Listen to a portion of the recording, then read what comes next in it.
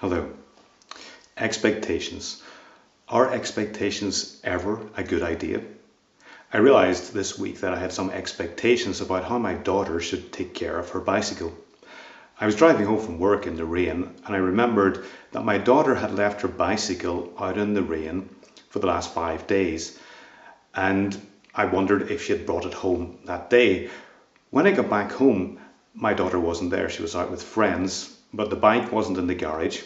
I knew where it would be, so I stomped off angrily and impatiently to get the bike back.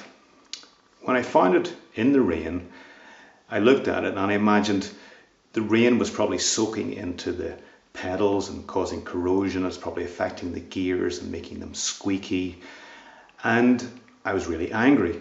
I expected my daughter to take care of her bike in a different way. I expected my daughter to know that leaving her bike out in winter weather for 5 days wasn't good for the bike. And I expected her to do something about it. I didn't expect that I had to go and collect it and bring it back. And I was telling myself that I had to go and collect it. Of course, it kind of slipped in there. I chose to go and collect it. But I was in this angry space, so I wasn't really aware of what was a choice and what wasn't.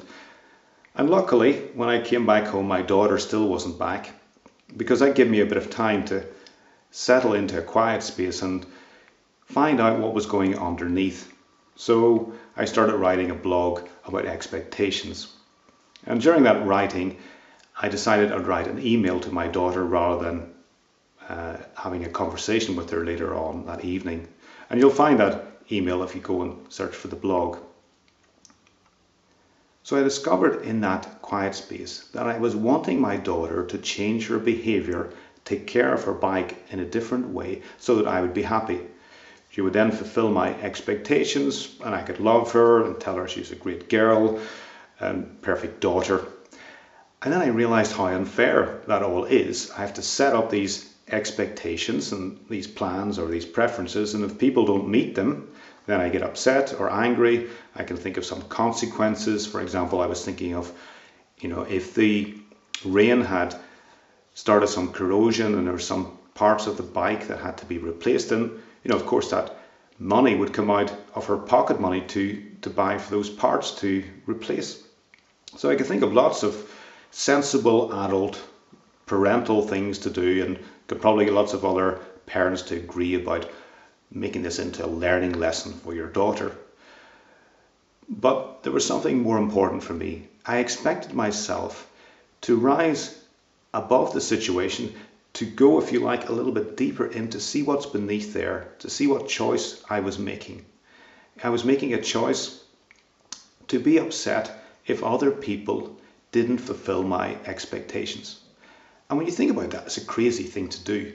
To make expectations and then kind of know in the background when you're making them that if someone doesn't really fulfill your expectations, you're going to get really pissed off and annoyed, and you're going to get consequences in place, and you're really going to try and manipulate them in any way possible through anger or guilt to fulfill your expectations.